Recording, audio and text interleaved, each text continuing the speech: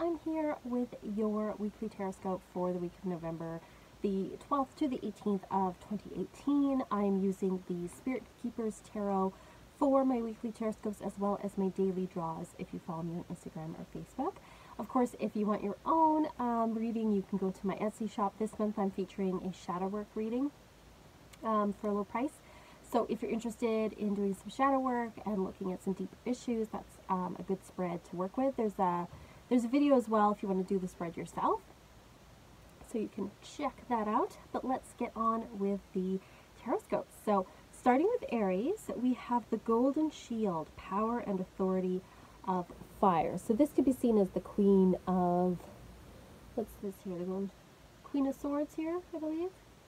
Power and Authority of Fire. I think this is Queen of Wands. Yeah, Queen of Wands. So good card to get for Aries, that's for sure. It's a time this week to kind of get out there a little bit more, a time to really revel in your creativity, to be assertive, to put yourself out there. If you're hosting a party or doing anything artistic or a performance or anything, this is a really great card to get. It shows that things will go really well. So don't be afraid to kind of like let yourself shine this week, to put yourself out there, to be assertive this week, which I know Aries you generally don't have a problem with.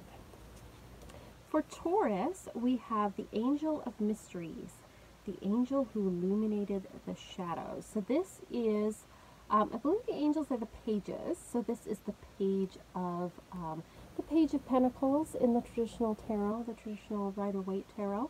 So for this one, I would say, you know, this is a very Taurus card as well. It's kind of funny that Taurus gets an Earth card and Aries gets a Fire card, but you know, this is a card of going slow and steady. It's the card of the student as well.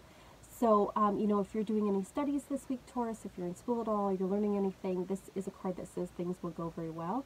It's a card about pacing yourself, a card of self-care, one where you have to really take some time to care for yourself, and especially on the physical level. So caring for your health, caring for your well-being, perhaps saving money. So anything on the physical level, it's saying that you need to really take some time to care for yourself and to slow down this week. For Gemini, we have the Conservator, the Four of Orbs. Gemini, this is a week where you have a lot on your plate. You have a lot going on. You have a lot of things that you need to do. Your plate is really full. You are being successful with things. You know, there is a sense that, you know what, you're working hard and you're getting things done. But there's also a sense of like seriousness and a lack of fun in your life right now. So it is saying that you might need to make some room to have a little more fun. And I know, you know, Gemini doesn't like being overly serious, so do make some time for some fun activities. For Cancer, we have the Dark Horse, the Seven of Scepters. So Cancer, you may be feeling this week like you're under attack a little bit, or you're having to defend yourself from others. This card can come up when there's someone that is jealous of us or trying to cut us down in some way. It can also come up when there's competition going on that you're involved in. So it's saying that you have the ability to defend yourself this week. And I know Cancer, you're not really, you're not an aggressive sign. You're not a sign that, you know, kind of gets in people's faces. You're more likely to attack a problem sideways, just like a crab would. So it's saying that, you know, you don't necessarily need to have to confront things head on. If you do, though, don't be afraid to. For Leo, we have the Giver, the Six of Orbs. So generosity this week, Leo. So on two sides, the first is be generous to others. Share your resources, share your teachings, share your knowledge, your time. Give of yourself, but also be open to receiving help, receiving gifts from others, and be thankful for all that the universe is giving you this week. For Virgo, we have the Ferryman, the Six of Swords. Virgo, this is a week of slow and steady progress. This is a week of no big dramatic events. If you are traveling, this is always a good card to get that shows things will go well. But it's really saying that, you know what, you are making progress. Keep going in that direction. You are getting there. For Libra, we have Holy Water, the Ace of Chalices. So your heart is really opening up this week, Libra. This is a really great card to get because you're very much a romantic. And it's saying that your heart is opening to emotions and inspiration. We do have Venus moving direct this week, the planet that rules Libra. And she's in the sign of Libra, which she's very happy to be. So there's a sense of, you know, your heart opening, things are going well with the relationships. There's a potential for new relationships. This is also a fertility card as well. So take precautions if you don't want to be fertile. If you do, this is a great indicator, so look forward to that this week. Scorpio, we have a stronghold of the flame, herald of awakening. So this is the Knight of, I believe this is the Knight of Wands here with the flame.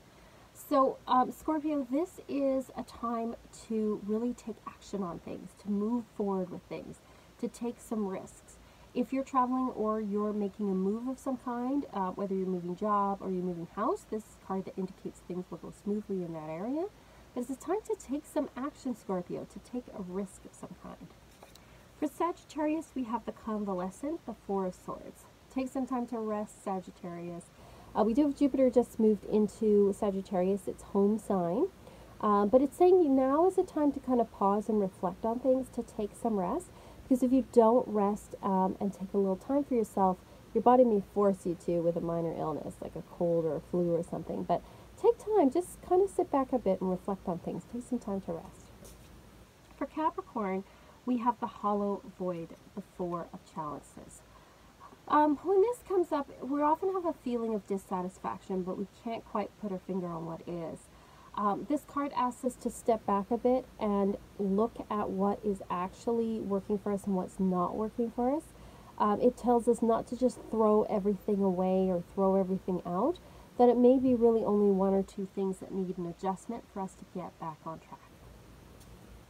For Aquarius, we have the Demiurge, the Four of Scepters. Aquarius, a good week for you, a week of celebration. If you are going to a celebration of some kind or hosting one, again, this is a good sign.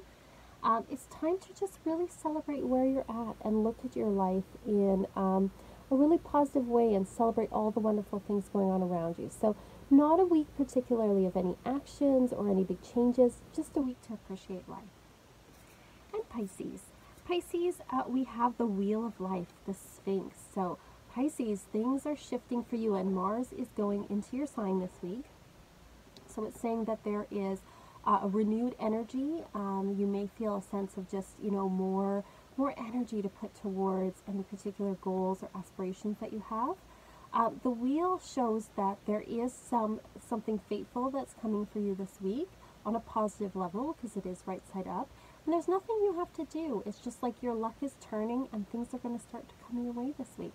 So overall, this is a really positive week. Most of the cards that we get, they weren't particularly challenging. I think, maybe Sagittarius and Capricorn, a little bit of challenges this week, but for, and Cancer as well. But for many of the signs, it's a week of optimism. It's a week of moving forward, a week of making progress. Not necessarily big, giant, dramatic things for many of the signs, but there is a sense of progress and moving forward. So I hope you have a wonderful week. If you have any questions or comments, of course, put them below. Thank you so much for watching. I love reading all the comments and stuff. And as always, peace, love,